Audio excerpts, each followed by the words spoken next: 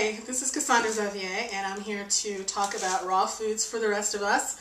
And I'd like to thank my co-worker Matthew for, doing the thing with the camera there. Thank you so much.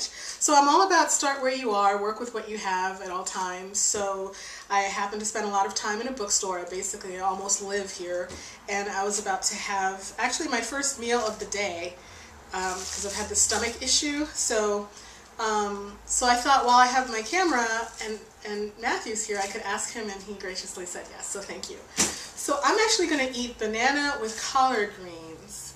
I don't have the convenience of making a green smoothie right now, and I remember what Victoria Butenko, rawfamily.com, said about gorillas and how they eat fruit and greens. They do this. They take the banana, and then they take like one of the many leafy greens that they eat, and then they roll it up like this, and they eat it. Which I'm going to do it later. I'm not going to do it now because, should I do it now? It doesn't matter, right? I don't know. I guess not. It's going to be good because you should see. I don't want to do it because I have lipsticks on.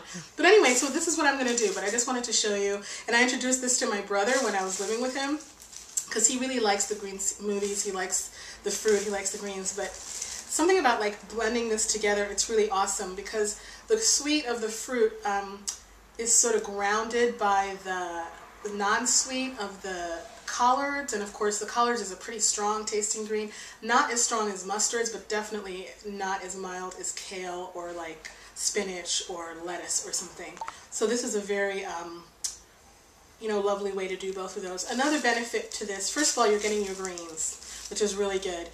Also, if you're bipolar like me, you always are looking for things to ground you, and things that are grounding are things like yams.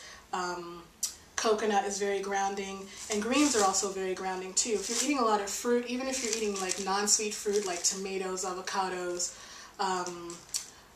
what's another non-sweet fruit? Tomatoes, avocados, cucumbers, those are non-sweet fruit.